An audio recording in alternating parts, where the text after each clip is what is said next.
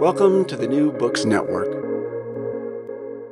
Hello everyone, this is Morteza Hajizadeh, your host from Critical Theory channel, and today we are honored to have Professor Rens Bod with us.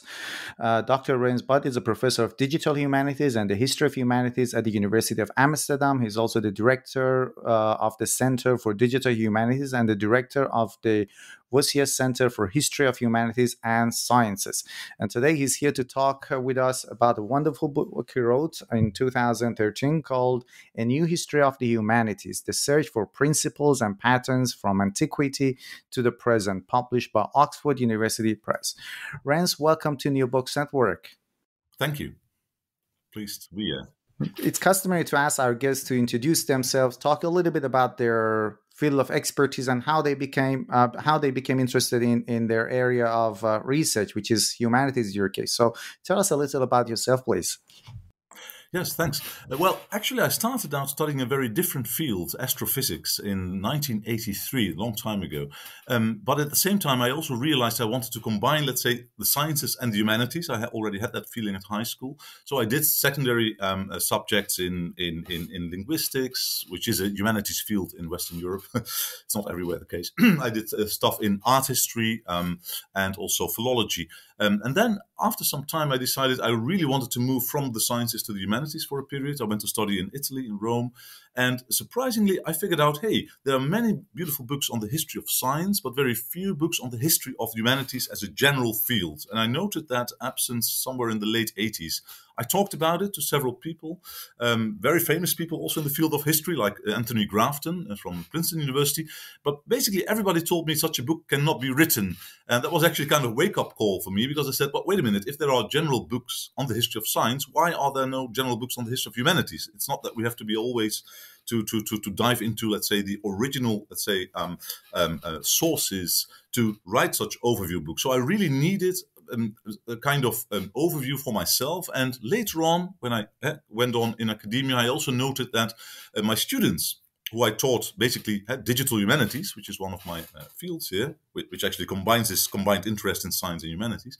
In the field of digital humanities, also the students are basically, entirely, how could I say, flabbergasted by this enormous broad field of humanities. And rather than just focusing on one specific field, literature, I thought we need to introduce them to the humanities in general. And the best way to do this, and I still am convinced about this, is by explaining how these humanities have come about. So providing them with a kind of historical overview of the humanities. And this is actually how I got into this field, which is actually a relatively new field, the history of the humanities. Yeah. It makes perfect sense when you said, I didn't know that you studied science. You started with science. Yes. And now you're doing digital humanities. So I guess it quite makes sense. So can you tell us, well, you did mention how the book came about, because that was my next question. And you're quite right. There are not really a lot of books on the history of humanities.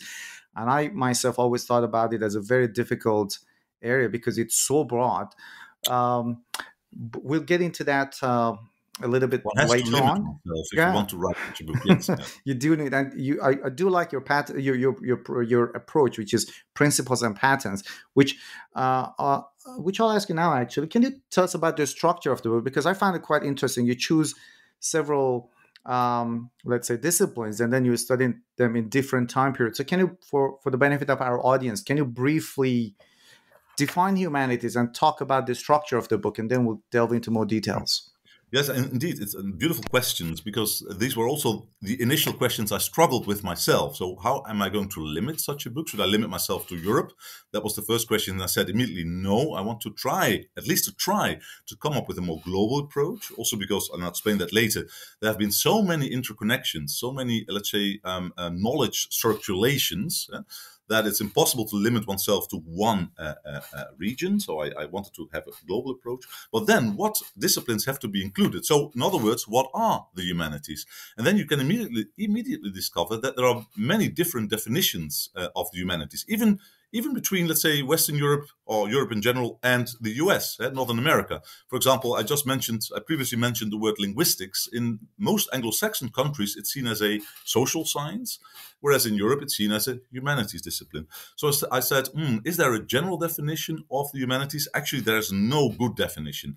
One could say certain disciplines like philology, art history, are part of the humanities everywhere in the world. But these are just, let's say, some of the core literature as well, of course, some of the core disciplines, let's say 3 that we find everywhere. And then I started out with a well-known definition of the humanities, which was introduced by the German philosopher Wilhelm Dilthey in the late 19th century, who said that the humanities, I'll translate it into English, the humanities are the disciplines that study the expressions of the human mind, or the productions of the human mind. It depends how you define, how you translate the word. But so the humanities are the disciplines that study the expressions of the human mind, like literature, like art. We express ourselves also via language, so linguistics is in there, music, theater. But then that definition also has its limitations, because mathematics is often seen as an expression of the human mind. We don't find mathematics directly in nature, so it's really our invention, although there are controversies on that. But mathematics is not always seen as part of the humanities. There are very, very few places in the world where the mathematical part or the mathematical study is seen as part of the humanities. Basically, it's not. So here we have the main problem. What are the humanities? And I said, I thought by myself, maybe we need a more pragmatic approach by defining the humanities as the disciplines that are studied within the faculties of humanities in the world. And then we find, let's say, more disciplines than just these 3 that I mentioned previously. We can include, if you want to be inclusive, then we also include history, which in some parts of the world is indeed seen as a social science again, but it's very often seen as part of the humanities in many parts of the world. I included also linguistics. And if you have a broad overview of this history of the humanities from antiquity, so that's important, from antiquity till today, the study of the expressions of the human mind, from antiquity till today, then we certainly have to include the fields like linguistics, historiography, so history writing, philology, musicology, art theory or art history, perhaps also logic, which can be, and perhaps also philosophy, but I'll come back to that later, rhetoric, poetics. Poetics is a kind of forerunner of literary theory.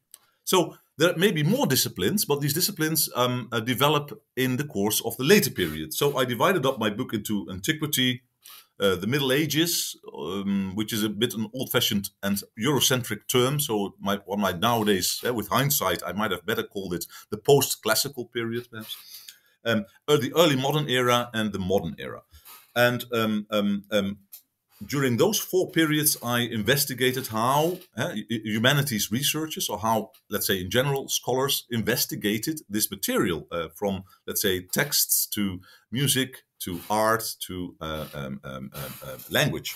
So I also decided to focus on the ongoing, let's say, ongoing thread, where scholars have looked for certain patterns, for certain regularities in their data. They wrote grammars, that's well known. The first grammarians or philologists tried to write grammars, not only in ancient Greece, but also in India, even more than in Greece and in China. And they tried to write, let's say, treatises about art, where they also search for patterns. But then I said, at the same time, if my ongoing thread in the history of the humanities is the search for patterns, I also have to carefully look for the attack on patterns, where people said, well, patterns are useless in the humanities. We have to search for exceptions, for anomalies. So I did these 2 kind of things. And this was my so-called limitation. One can approach the humanities in many, many ways. But I decided I start with these 8 disciplines that I just mentioned. Then I want to describe how they developed into modern disciplines like film studies, like media studies, which of course did not exist in antiquity. Film is an invention in the late 19th century. And I search for these ongoing line of patterns, and therefore also the underlying principles or theories. So that's a long answer to your question, but at least it gives, I hope, for the listeners an idea of what my book is about. Yeah, and before reading your book, I must say that I'm not from Europe myself, but I was sort of, I guess, because I studied English literature, I was also biased, because when I opened the book and I started reading it, I was pleasantly surprised to see examples from the Islamic world, from Asia, Because to me, when I said, okay, the new history of humanities, I said, all right, it starts in Antiquity. It's very much a European centered project, but it wasn't. And as you mentioned, you have kind of broadened the horizon, and you expanded this idea of humanities to disciplines that also, disciplines and areas that also had really huge contributions. And we'll get to some of them soon. You mentioned 8 fields that you have focused on in this one, and philosophy is left out, but you just mentioned it. So I'm kind of curious to know why you left philosophy out of these 8 fields, or is it included in a part of them, maybe? It's, of course, it's implicitly there, like theology as well, by the way. It's implicitly everywhere. If you look at the index of the book, for example, philosophy is mentioned dozens of times. But the absence of a history of the humanities as a field in general, the absence of that, of such an approach, did not mean that there was an absence of histories of philosophy. There were many histories of philosophy. These have been written for centuries already. What was really missing is these histories of these other disciplines brought together. Now, I fully admit that ideally it would have been lovely also to have philosophy always as a separate chapter in that book. The book would, of course, have been doubled, because we have to remember that philosophy was seen in many parts of the world as a kind of queen of the humanities. It was actually the top, for example, indeed in Europe, but also in the Arab or the Islamic world. One started with the liberal arts, or as they were called in the Islamic world in many places, the studia or the adab disciplines, the studia adabiyya, which were basically very similar to the liberal arts. And then after those humanities disciplines, one finally arrived either at philosophy or theology. So there were places in the world, at least the Islamic and the Europe and the, let's say, the Christian world, where philosophy was already left out of the humanities. And also later on, you see that the emancipation of the humanities disciplines meant that they wanted to emancipate themselves from philosophy and from the natural sciences. So there are perhaps reasons where you say, well, philosophy is a somewhat different area, but of course it's impossible to leave it entirely out. But I decided I want to emancipate especially those disciplines that have been, let's say, historiographically forgotten. And certainly philosophy was not forgotten historiographically. No. Yeah, that's right. And it makes sense because, when people read Plato or Aristotle, their works is also, part of their works is also considered poetic. I mean, like Aristotle, poetics, it's literary theory, and you have poetics there. Or theology, the writings of Saint Augustine was considered philosophy, and it's theology. It's still kind of implied in your. You just mentioned Plato and Aristotle. Of course, the work, the poetical work, so the work on theoretical poetics by Aristotle is in the book, or the ideas of Plato on theater, which were quite negative, by the way, are also mentioned in the book. And there you can see that philosophy actually, in their time, meant also basically everything. that was actually at least the Greek conception. But we should also remind that ourselves that also the term philosophy is in itself also somewhat Eurocentric, because it does not exist, for example, in Chinese. There you have notions of bian, which means basically rhetoric, so logical reasoning, you could also say, rhetorical reasoning. But the general term philosophy is also quite, let's say, perhaps not Eurocentric, but certainly Occidentocentric. But coming very briefly, if I may, to the term logic, because logic is included in the original 8 disciplines that I start with. And that has also a very specific reason, because it was part almost everywhere as a kind of fundamental study of the arts, of the 6 liberal arts, or 7 liberal arts in Europe, the 6 liberal arts in China, Confucian arts. And logic was always there. It was a kind of fundamental part of human, the expressions of the human mind, as I started this talk with. Let's talk about patterns. So in the book, you say that you discuss the meta patterns of humanistic disciplines. What do you mean by that? What are these patterns of cyclical shifts that you discuss? And one thing I found interesting is that throughout, from Antiquity to modern times, yes, you talk about descriptive humanities all the way, and then prescriptive, and then becoming descriptive again in modern times. Can you tell us about this? Yes, I'd love to. So as I said, I search in my historical research. I searched for this ongoing quest for patterns although many of these humanities scholars do not use the term pattern themselves, some do, by the way, but they use different terms. They use rules, for example, in grammar rules, regula in Latin, for example, it's very often used. They use terms, indeed, like principles. Aristotle uses it a lot, but also the Chinese Mohist logicians use it. But these are patterns that are searched for by these scholars themselves. I myself, as a, let's say, scholar, I could say meta-scholar that studies these other scholars, can also attribute patterns to this long-term history of the humanities.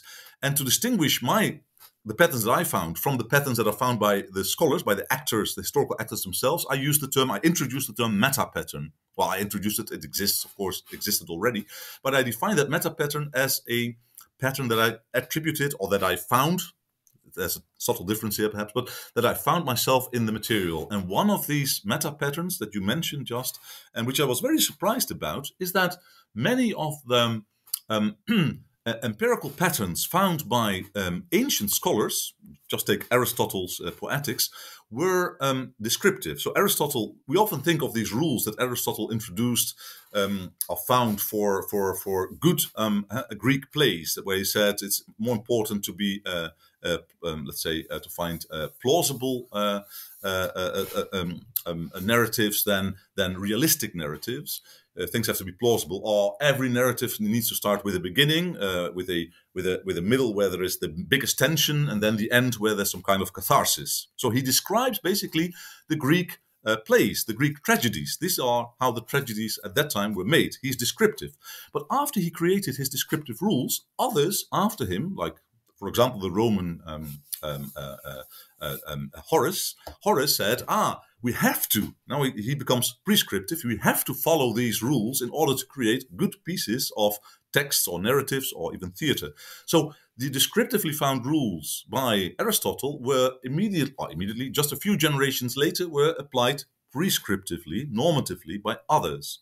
And this is a pattern that you see very often, also in the description of art by Pliny, which are then taken up by Vitruvius, for example, in a more prescriptive way. You see it in music. You see it in basically all of the humanities. In linguistics, very much. The original grammars were descriptive, many of them at least, and then they are used prescriptively. This is a general tendency, perhaps, of human beings, by the way, that description ends up being prescription. And it takes a long time, centuries often, before, at least in the history of the humanities, it has taken a long time before people realize, wait a minute, we have perhaps become too prescriptively. Maybe we should go back to the original material and see that things also can come descriptively. This was, for example, also discovered by the Italian humanist Alberti. Alberti found out that these very prescriptive Latin rules for, let's say, ancient Latin did not work out, of course, for his contemporary Italian, but Italian as a language, especially the Tuscan language, he was from Florence, the Tuscan language also consisted of many very interesting rules. And he approached this Tuscan dialect, it was not yet a language at this time, not an official language at least, he approached it again descriptively. So he found out that perhaps we should leave that prescriptive, that normative description, so to say, that normative approach behind us and start out descriptive again. So what I found is that there is a cycle, a very long durée, a very long-term cycle from descriptive humanities to prescriptive and then back to descriptive again. That's one of these meta patterns that I found. And it's interesting because you can only come across this conclusion by analyzing how these separate disciplines have changed over time, which is what you've done in the book. We did mention it at the beginning. I mean, I mentioned it, and you as well, that you have not focused only on Europe. You have not restricted yourself to Europe only, and you have examples from India, from the Islamic world, from Asia. And I'm kind of curious to know, because you see, more recently in humanities, and as I'm sure you're aware, that there is this push, or there is this urge to kind of decolonize humanities by focusing on writers of minorities or peripheries. Was it a conscious decision, or I mean, I'm kind of curious to know why you decided to go beyond Europe. Well, I already knew this is a very, very, very important question. It was not immediately my aim to to join with the, let's say, movement of colonizing the humanities, which perhaps when I started writing the book was not as prominent as it is now. But I did know already a little bit, of course, about the histories of the separate disciplines. So there was, although there was not such a movement as the history of musicology, the history of linguistics was a kind of separate sub-discipline. But as I said, in my book, I wanted to bring all these histories together by see if there were interconnections. And I already knew, for example, that in the history of linguistics, the most prominent figure from antiquity was actually Panini. Panini, as the stress has to be on the first syllable, was an Indian linguist, most probably living in the 5th, maybe in even the 6th century before Common Era. We don't know exactly when he lived, but his grammar, which consisted of almost 4,000 rules, was immensely influential. It was indeed studied by later Persian scholars like Al-Biruni. Al-Biruni in his Indica, or Kitab al-Hind, the book on India, even spent a whole chapter on the study of Panini's linguistics. It was translated into, part of it at least was translated into Arabic. It was lying in some of the libraries in Toledo, in Muslim Spain, the Al-Andalus, from the 10th or 11th century onwards. But it only became known in the 18th century in Europe by William Jones, who introduced it during a speech in Europe. And then it became a success story. It was studied by 19th century German linguists like Bob, and they all took elements from it. So they not only got influenced by it, but they said, we also have to create this kind of complex phonological rules that we find in Panini's work. So I was aware of this, what we call circulation of knowledge. And I thought, well, maybe there are more of these kind of circulations of knowledge. Also, not just from, let's say, India via the Islamic world to Europe, but also, let's say, between China and Africa. Or then I found out that there was an amazing manuscript production in Timbuktu, the great Timbuktu manuscripts of around 500,000, perhaps even more, manuscripts that are still lying there in personal libraries. Are just really amazing. You can find their books on musicology, on logic, even on the sciences like astronomy, but also lots on history. So there I said we have at least do an effort to bring them together and see how they influenced or perhaps had a contribution to other humanities fields. Only later on I thought, well, wait a minute, this is also contributing to this notion of decolonizing the humanities, where we try to provincialize Europe as a center of humanities studies. And I think that's very, very useful because indeed the humanities, the study of art, the study of language, of literature, are found really everywhere in the world. So why should we just focus on the West? We should actually try to describe these traditions on their own rights from all parts of the world. But this is extremely complex. So when I told myself this has to be one of my goals, I immediately also contacted people that were actually Indologists, that were Arabists, that were Africanists, and that helped me, I thank them also in my book, by the way, that helped me with finding the relevant literature and often secondary literature, because you have to be sure, if you even consult translations, that these translations are correct. It's not that I myself read and understand all these separate languages, but some people have really done an amazing job by even translating for me some parts that had never been translated before. That was really fantastic. It was fascinating that you mentioned Panini. You said that we put the stress on the first syllable, right? I didn't know that anyhow. I first came across that name a few years ago. I was a TA in a course in digital humanities, and I read this book. And I think in an earlier communication, I told you that I read this book called Geek Sublime. And there was this computer programmer was talking about Panini and how his book is like like a blueprint maybe for programming language. And I, out of curiosity, I just picked up the book from the library, the original book. I don't remember what it was called, maybe Panini's Grammar. It's a very small book, 40 pages maybe, because it's in Sanskrit, a series of rules which describes the grammar or how to generate the language. And in that class, I was teaching students. So I decided to pick up the English translation as well. And I read somewhere that it's impossible to translate that unless you explain. You need to have notes upon notes upon notes describing it. So I showed the book to students, 40 pages, small pocket-sized book. And then I picked up the English translation, 2 big volumes, about 1,000 pages, translation and interpretation of that small book. And you talk about Panini and also an Arabic author Sibawa, who also had contributions to linguistics. Can you talk about these two figures a little bit more, how they're similar or different? And then later on, we'll talk about philology and how maybe their knowledge of grammar also flows into sciences. Oh yeah, wonderful.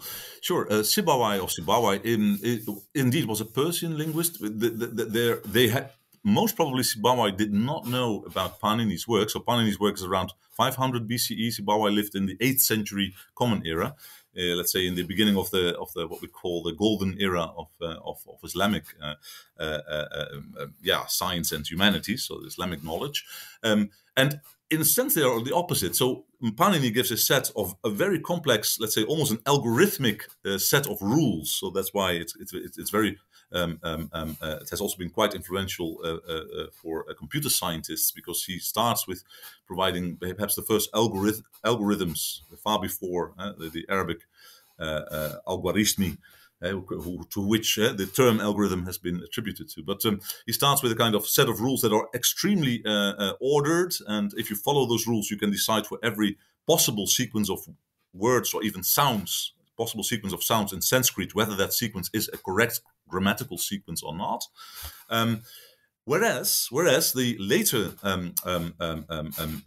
Arabic or Persian linguist Sibawai gives a text, 900 pages, also a very big text, full of the intricacies, and I should actually say full of the exceptions of the Arabic language. In fact, these two texts, so the first text by Panini is called the Ashtayadi, which means the 8 books. That text is meant for young Sanskrit speakers, or at least Sanskrit readers, to learn the exact rules, the underlying rules of Sanskrit, but it's not meant for people that want to learn Sanskrit as a second language. The second book by Sibawai, or Sibawai, whatever you want to pronounce his name, is meant actually for learners of the Arabic language that are trained or that have a native language of another language. So, for example, Persian speakers who wanted to read the Quran used this book by Sibawai to go through all the various exceptions or intricacies of the Arabic language. And the interesting thing now is that Sibawai gives one general operator. It's not a rule, a kind of operator, what he calls analogical substitution. And by this notion of analogy, he says you can create new sentences out of all the examples of the exceptions of the Arabic language. You can create new sentences by combining parts of the examples that I gave in my book.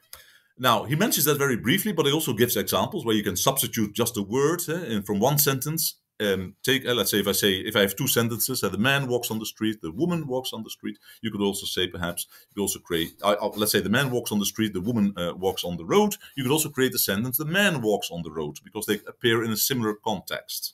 That's the idea. Now, you sometimes can also create ungrammatical sentences in this way. So Sibawai's text was not as formal, certainly not as Panini's text. So these are different approaches, but interestingly, they also point out to two different traditions in the history of linguistics. One that focuses on regularities and strict rules, and the other one that Sibawai's one that focuses more on constructions. And you also have nowadays still a very vivid community in linguistics that is called the construction grammar community. That is actually somewhat opposite to the more Chomskyan, by Noam Chomsky, Chomskyan approach that really focuses on finding the underlying deeper rules.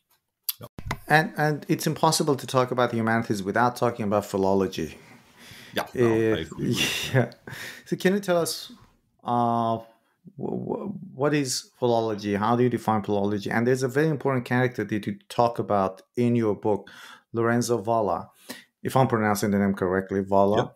Yep. Can you talk about philology and then tell us who Lorenzo Valla was? Yeah, well, if we talk about philology, we should also go back to the establishment of the first library of Alexandria around the 3rd century BCE, where the Alexandrians, as they call it, the Alexandrian philologists, wanted to reconstruct all classical texts from Homer, Herodotus, Hesiod, etc. They wanted to reconstruct all the original texts from the many extant copies, the many copies that they received from these texts. And these copies were often inconsistent, interestingly. We think about Homer as one text, but at the time when this library was created, they collected as many and they even stole as many possible copies as they could. And then they discovered that hundreds, sometimes thousands of texts were inconsistent, and they thought, how can we reconstruct the original text as it was created by Homer? And they believed that that was possible, indeed. And that goal, that aim, that beautiful goal, was also transmitted to later philologists. It was transmitted during the Middle Ages, and also when we come to the flowering of philology in places like Italy, like with Lorenzo Valla, but also other places in India, but I can come back later to that. And Lorenzo Valla approached texts in a very critical way, similar to these Alexandrians. So Valla was one of the early humanists of the 15th century. He wrote around 1440, 1445. And one of his most famous critical approaches to text was a critical approach to the so-called donation of Constantine, Donatio Constantini. He wrote it in Neo-Latin, in Latin.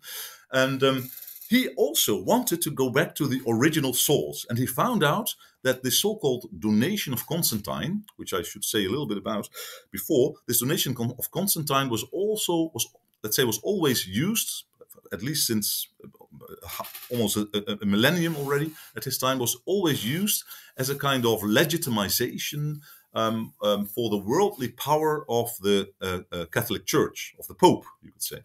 And in that document, it was declared that Constantine, that's why it's called the donation of Constantine, that Constantine the Great, the Roman emperor of the early 4th century, that Constantine, to be exact, in 313, donated the entire West Roman Empire to the Pope. And the East Roman Empire was then still kept for Constantine himself. So we know that he created Constantinople as his new capital.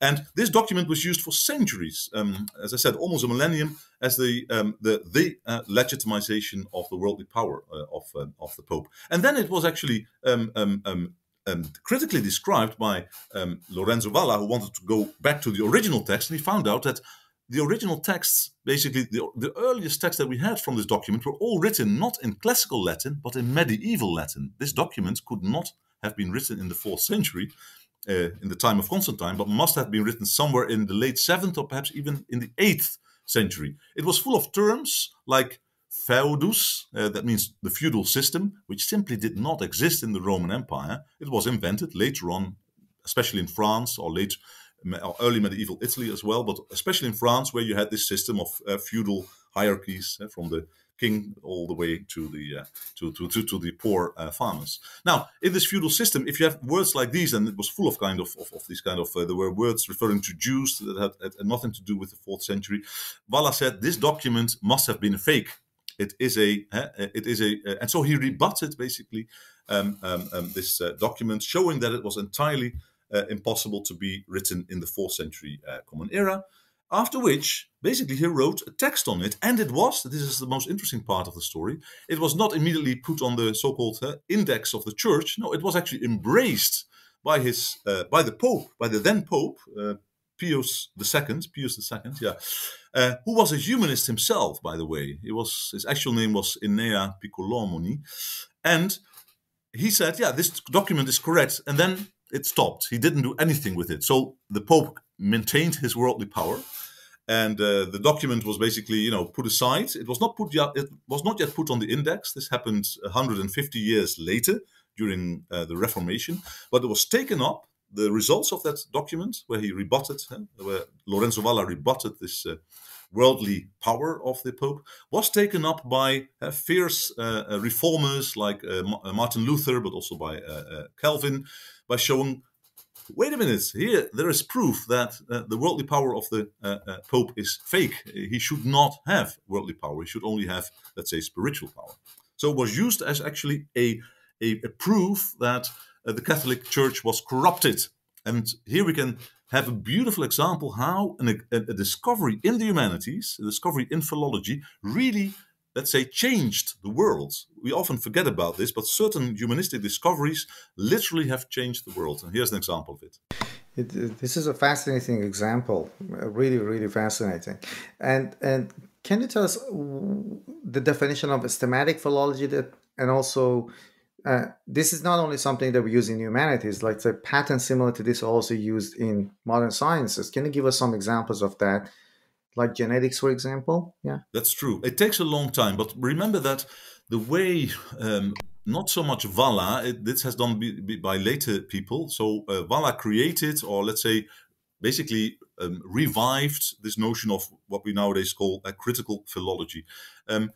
Humanists, Italian humanists especially, directly after him, like Angelo Poliziano, the name is mentioned also in my book, he also created new rules. One of those rules is called the eliminatio, the elimination rule, by which he somehow put the many extant copies, the many surviving or transmitted copies, in a kind of genealogical tree, a stemma. That's what the stemma is, basically, a history tree.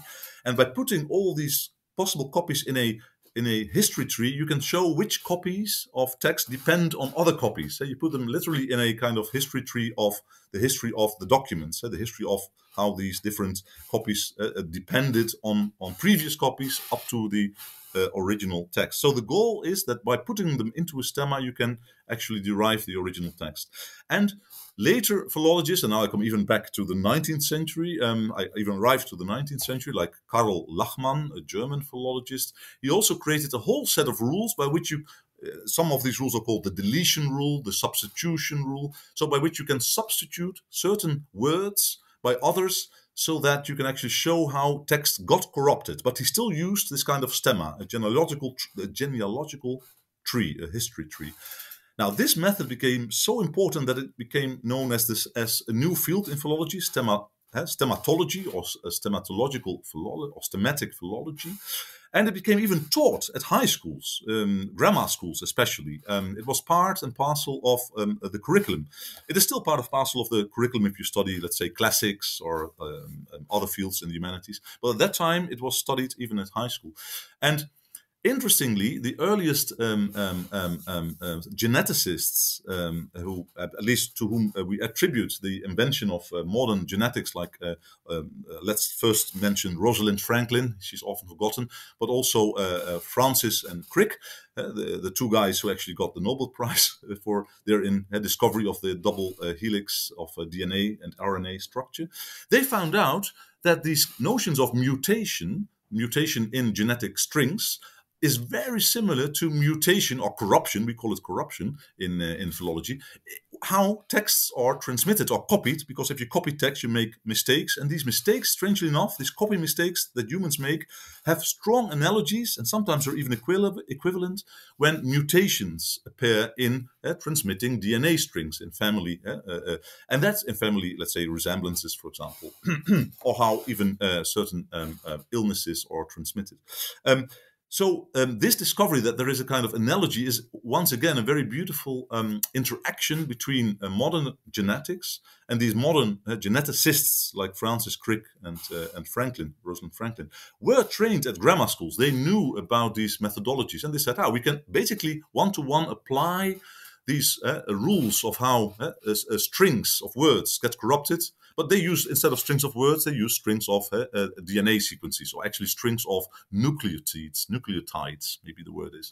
And, well, this is nowadays well known in the history of science, but it's nice to emphasize that these methodologies, how you can put all kinds of strings into a history tree, came from stematic philology.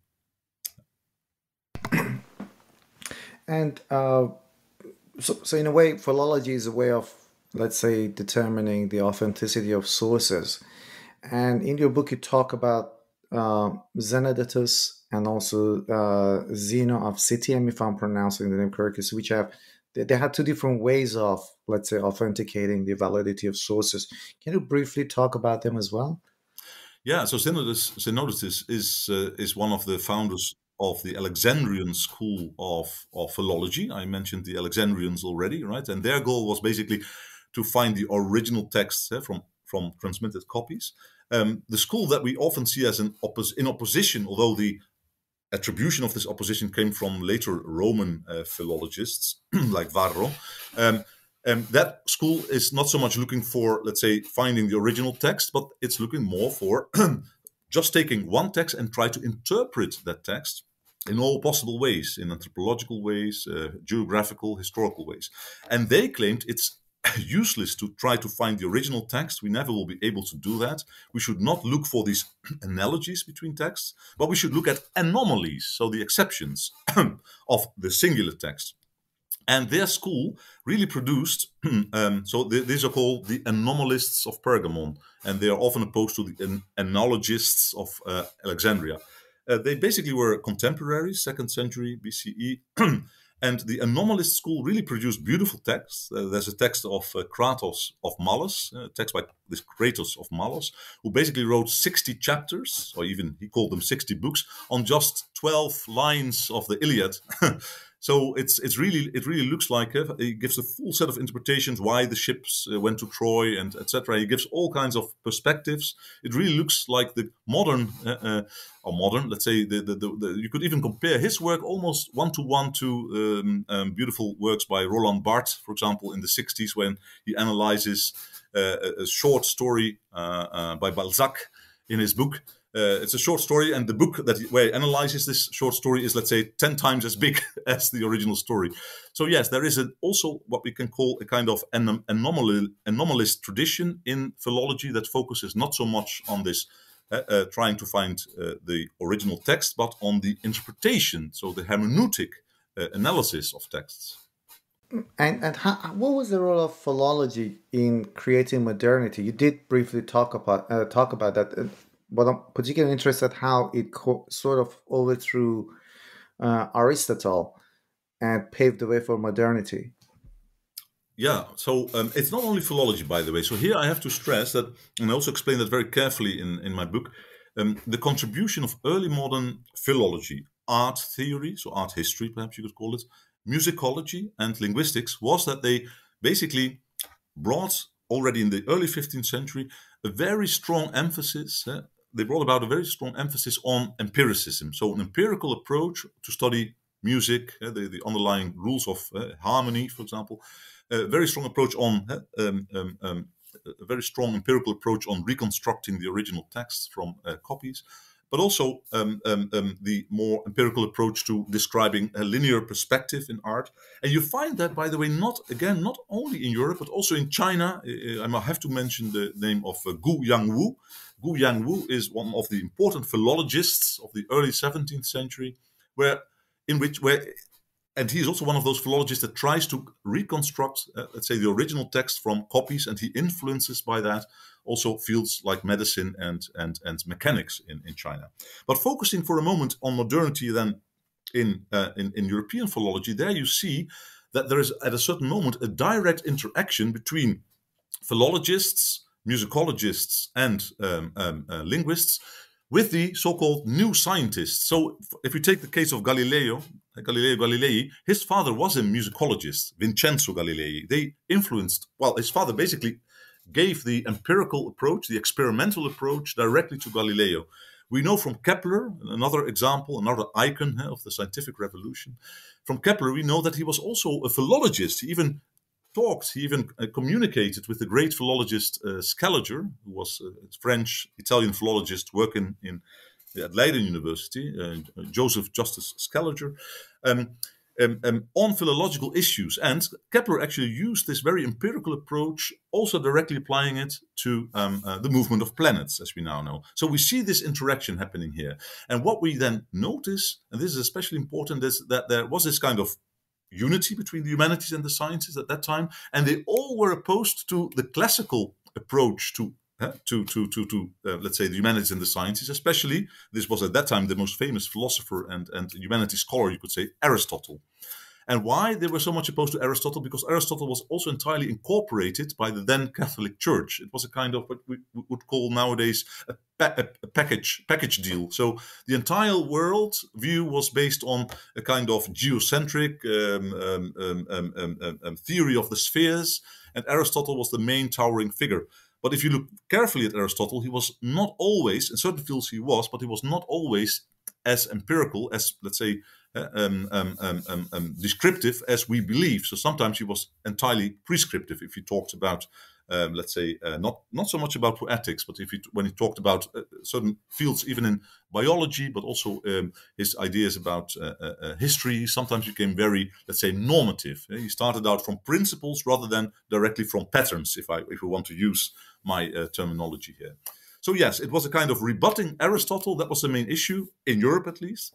But in China, it was, for example, about rebutting Confucius, which was extremely dangerous as well. So if you make this comparison, Guiyang Wu, it was often that people got, critical about Confucius, who said things that were simply not, valid empirically, and they ran often into the same problems, that they were, let's say, persecuted for being anti-Confucian.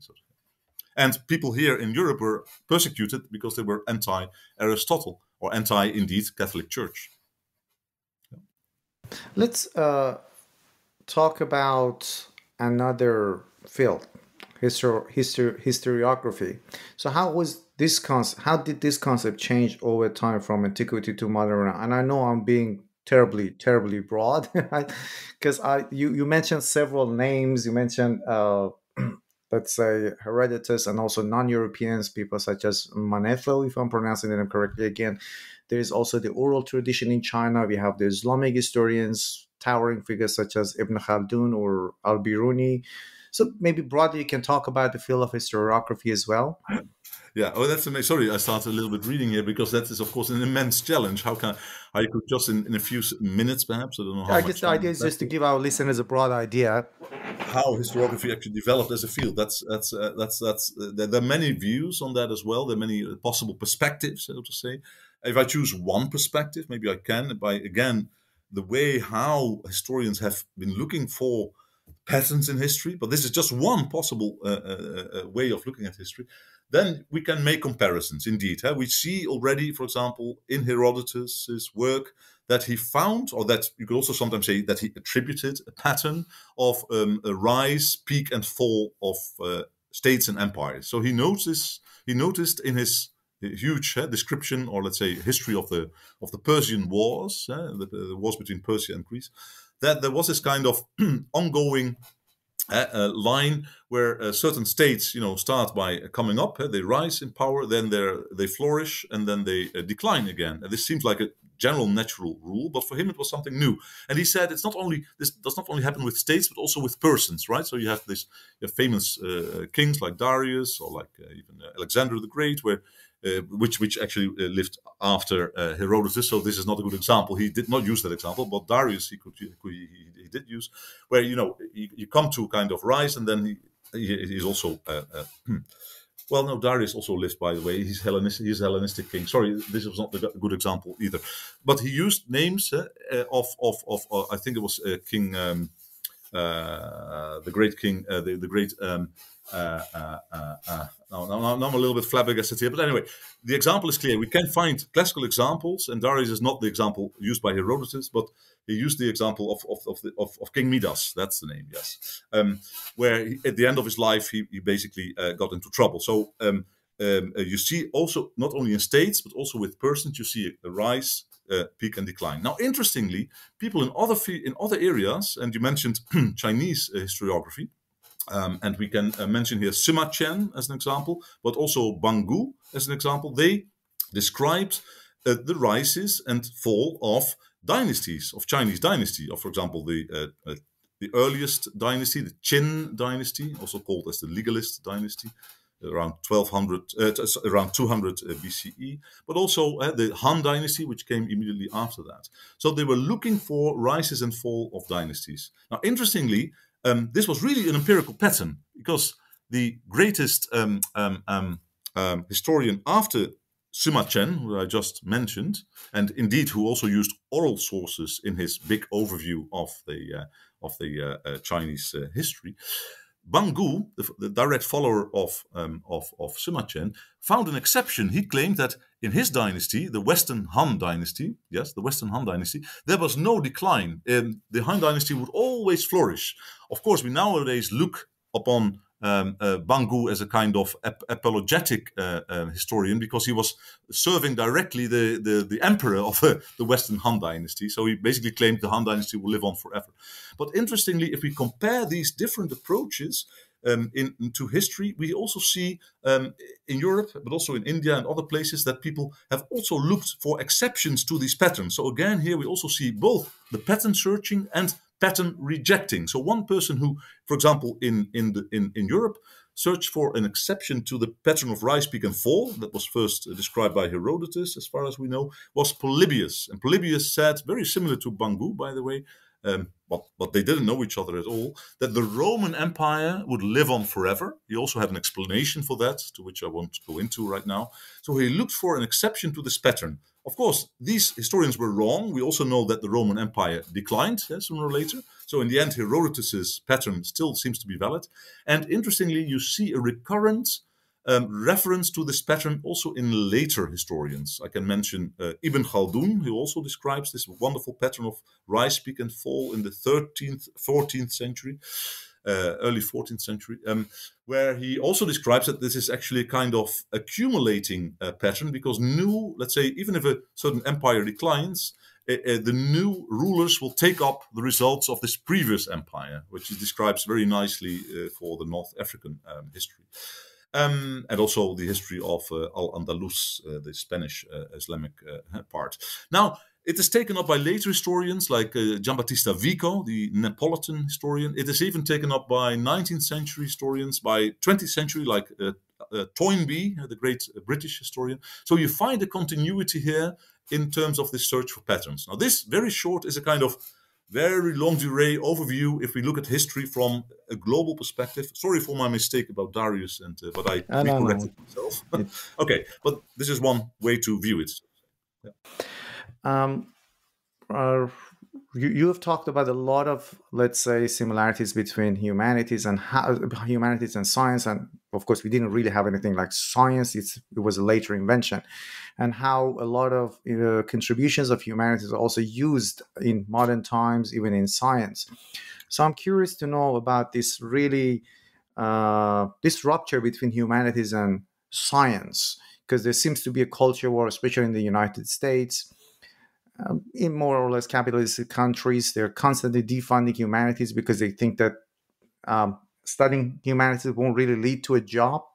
So I'm curious to know your thoughts on this dichotomy between science and humanity. Do you see it as constructive, or maybe it brings more harm than good? Yeah, right. Yeah, it's quite almost a kind of open question or open door here, because indeed, I would strongly oppose this somewhat artificial dichotomy. It's also quite recent, the dichotomy. It starts in the 19th century, with the German distinction between natural science, Naturwissenschaft, and the humanities, Geisteswissenschaft. It has to do with the emancipation of the humanities in the 19th century. So until the 19th century, the humanities had an enormous standing. Indeed, and they were also continuously, there were cross-fertilizations between humanities and what we nowadays call the sciences. But in the 19th century, the natural sciences, so the study of nature, was definitely making enormous progress. And especially, and this is the main point, also the humanities made progress in their way of, as I mentioned earlier, the systematic philology of Lachmann made progress, which was later on taken up also by geneticists. But the natural sciences had an immediate impact on technology. And this is something quite unique to the natural sciences, which we find much less in the humanities. So very understandably, the humanities in many places in the world were put in a kind of defensive position. So what is their use for technology? And then we find that there were these philosophers, like I mentioned already earlier today, Wilhelm Dilthey, but also we have Wilhelm Windelband. Many of them were German philosophers initially. Rickert, Cassirer. They actually started to create a very strong particular identity for the humanities. They said the humanities should not look for underlying rules. They should look for interpretations. They should look for understanding historical actors rather than explaining. Explaining is something for the natural sciences. We should deal with understanding. Now, this strong dichotomy, which was really created by humanities scholars themselves, were quite successful to give the humanities a very specific identity, but they were actually harmful, really harmful, for the reputation of the humanities, because the humanities were actually put in a kind of position that they were dealing with the interpretation of the world, not so much with explaining and changing the world. Now, if we look at actual practice in the humanities, in the late 19th and early 20th century, we see a very different thing. We see, as I also stressed in my book, we see approaches to finding, let's say, underlying patterns and principles in literature. Just take Vladimir Prop, but also people like Claude Lévi-Strauss, who analyzes narratives. We see the search for patterns in art, in music, in language, etc. So there is much more unity with the sciences than people have often claimed. And these claims, coming from philosophy, sadly have been taken over also by politicians that say, well, wait a minute, there is this dichotomy. Why should we still fund the humanities if the main discoveries and also the main applications are made in the sciences? Now, here there is a very big risk. Why? Because there is this continuous interaction between disciplines, also among scientists. Biologists still take inspiration from formal language theory, for example. And some of them also take, for example, medical scientists or medical biologists take inspiration even from literature. They nowadays have this field of medical humanities, for example. It's very, very important. So to make this distinction too strong is really detrimental for the field of, let's say, knowledge in general. Sadly enough, we don't have a term for this in English, in the English language. We have to say for science and humanities together, right? But in most other languages, we have, let's say in Dutch, we have Wetenschap, in German, we have Wissenschaft, and even in languages like Italian, where you have a very similar word for science, scienza, it still does include the humanities. But in English, this is kind of, a dichotomy already in terminological in a terminological sense, where you have to distinguish between science and humanities, because humanities is not included in science. But definitely it is dangerous to make this distinction too strong, because there is this continuous interaction between fields. Yeah. And I'll ask you a couple of other questions on that. I guess it was about a year ago. I was talking to someone else. It's kind of late at night. I'm forgetting all the names myself. The name of the book was The Humanist Reason. And Eric Hayot. Eric Hayot, thank you very much. Yes. Yeah. So I was talking, and I really loved the way the book started, because he said that he was in a conference, there was this economist who was talking about, how cultures influence the expansion of technologies. And then he said, well, what you just said, we in humanities have talked about for 200 years. So why is it that what we have created is not really knowledge, but what goes through that scientific method is considered knowledge? So, and that's something that humanities is usually accused of. But when reading your book, I see all those patterns, and you talked about, for example, an area person. I mean, you talk about this figure who in philology who works on the principle of elimination. They're very, very similar to scientific methods. So what do you think about this rigorousness of the knowledge that is produced by humanities? Also, this is a wonderful question on which I could talk for another hour probably. I'd like to stress that we should neither exaggerate too much the full rigorous method in the humanities. This is one of the methods. At the same time, we also have more, let's say, interpretative methods that start with this so-called hermeneutic cycle, as is well known. The term comes from the 19th century Schleiermacher, German theologian, you could say, philologists as well, where you try to dive into a certain historical period and look at similarities with your own periods, but then you try to even dive into further and try to also learn the concepts of the period, and finally you get what the late Gadamer called this kind of Verschmeltung der Horizonten, as he called it, the kind of uniting the horizons of your field. But clearly, this is a kind of subjectivist method. It's not that you can really prove, if you try to explain historical actors, you cannot really prove formally, rigorously, that these historical actors were really behaving as you believe that they were behaving. So the point here is you can always go back to the archives, to the original sources, but you can never. The hermeneutic method is not a method that is used, let's say, in a entirely rigorous way. But now comes this big surprise. When I figured out that there is, at least in the humanities, at least two strands, the one of what I call pattern searching, which sounds very rigorous, and the one that I called more the pattern rejecting approach, that is more hermeneutic and interpretative. I also found out that this hermeneutic approach is not entirely inexistent in the sciences. Also, astrophysicists, for example, during the last 2 decades, have a very fierce discussion on the so-called anthropic principle. So they ask themselves continuously, why are the natural constants, the constant of, for example, the gravitational constant that is used in the gravitational law of Newton, but also the Planck constant. Why are they exactly in such a way that makes life possible on Earth? Now, as soon as even astrophysicists start asking questions like, how do we have to interpret these famous natural constants, the constants of nature, they become humanists, they become hermeneutic persons.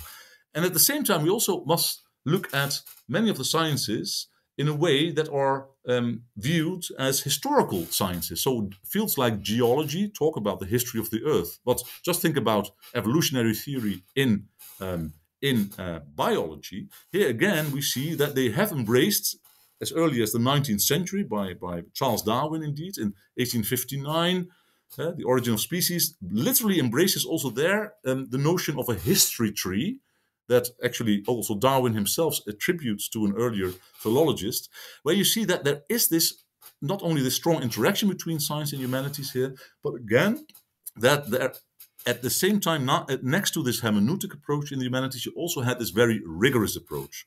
But what I claim in my book, and I especially mentioned this at the end, is that the humanities is all of it. So what the humanities makes a little bit, I can't say unique, but what makes it really special, that it's not just this very, very objectivist, or one could call very, very rigorous approach, but next to it you also have this very hermeneutic, subjectivist approach. So the best thing we can do is not so much take this for granted, but really embrace these two approaches as really characteristic of our field. Yeah. And I'm guessing you're positive also of this new interdisciplinary research where people from humanities or sciences, like example you mentioned, medical humanities or digital humanities. And the reason I'm asking is that, again, I was talking to someone, a professor at Melbourne University, who was a little bit critical of cultural studies or film studies because he felt that in literature, the foundation of literature, English literature, is that philological research, and these new, let's say, disciplines are taking a lot of energy from English discipline, at least from the English discipline. Sure, that's a serious risk. I also remember once a conference, what was it, in Copenhagen, where people said, no, but what humanists really want is to search into manuscripts and to deal to work in the archives. But the humanities are changing. Also, this is a very somewhat nostalgic view of the humanities. So yes, sure, new fields like cultural studies or digital humanities may take time away or even energy away from the older fields. But we could also say, well, the humanities are growing, they're changing. So new fields like also environmental humanities, for example, this is an upcoming new field. We should not view this as it's quite normal that let's say the older humanists that are still alive view these kind of new fields with some kind of suspicion. But we should also remember that they bring a lot of new energy at the same time. So thanks to fields like digital humanities, I know I'm preaching to the converted perhaps here, but new fields like digital humanities have also raised new questions. Thanks to this field, we can now we found out that there are, for example, not direct, but we found out, for example, a paper trail automatically almost between people like 19th century historians and the 17th century historian Vico, that before was almost impossible to find out because there were too many search spaces, and now we can do this semi-automatically. So yes, there is this beautiful interaction, but we should be wary of one thing. Often, if we look at interactions between science and humanities, it is said, yes, because the humanities should also try to apply these more empirical methods of the sciences. But then it's often forgotten that these empirical methods were actually first invented in the humanities, in the 15th century humanist tradition, not only in Europe, but also in other regions in the world, where people started to look afresh at art, at music, at language, at texts. And they created the empirical method, which was actually taken over by the natural scientists in the 16th century. So we should actually be proud of our empirical approach in the humanities and fully appropriate it, and also just rightly appropriate it. It is our method, and it has become a general method. Maybe that's also a good statement to almost finish this interview with, I would say. But that's up to you So, if you want to finish it. oh, well, yeah, I guess that was my last question. So I guess it's a great note to finish the interview. And I must say that I myself really, really enjoyed. I did a PhD in English literature, but reading this book really, really changed my perspective about humanities, because I'm always kind of buried into English literature, but knowing about the history of the field is also important. Like any scientist, we should know the history and philosophy of science. So this book really, really changed my view towards humanities, and I'm sure our listeners will enjoy. If they have enjoyed this great podcast, I've personally immensely enjoyed this conversation. I'm sure they'll enjoy reading the book. And maybe you also want to, before I say goodbye, you want also to introduce the latest book you worked on, and I have secured a promise from you to get in touch with you soon to talk about that book in the in New Books Network as well. So maybe briefly, just want to name that book, because it's a sort of a sequel to this book that you've written. Yeah, so the latest book that I published just earlier this year, no, not this year, last year, 2022, with Johns Hopkins University Press, is called World of Patterns, a global history of knowledge, where I actually want to extend my field of historical research, not just to the humanistic disciplines, but also to the social and especially the natural science disciplines, but also including fields like medicine and even legal studies, where you can also find the search for patterns and principles. And but I must stress also that after I finished that book, I said I felt into a deep hole. You could say. I said, well, what now? I now approach the history of knowledge.